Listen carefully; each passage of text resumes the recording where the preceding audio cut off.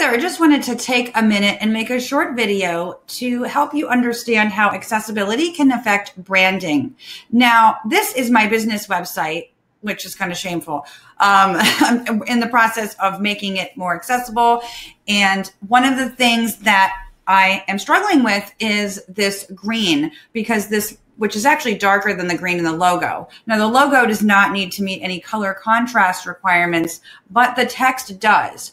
And I have darkened this green, and it's not really noticeable that it's different from that green too much unless you really look for it.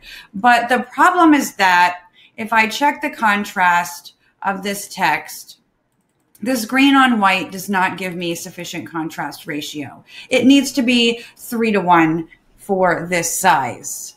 And it's less than that. So I can darken it, but the darker that it goes, the less it's looking like it's part of that original color palette. So one of the things I'm trying to figure out is, how do I want to address this? Because my main two colors are the light green and the gray, and then the purple is a secondary color.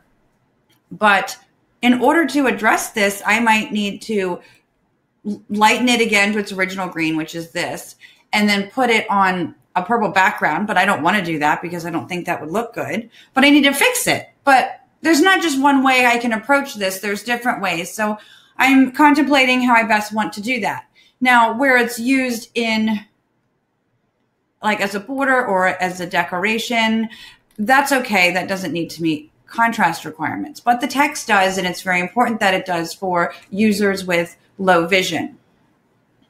So when you're thinking about logo design, when you're thinking about color palettes, this is really a crucial thing to consider.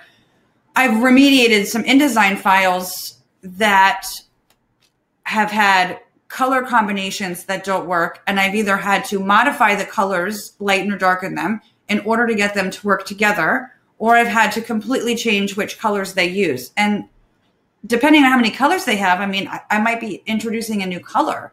So it's very important to understand how accessibility and specifically color contrast is going to affect, what you're designing for that brand.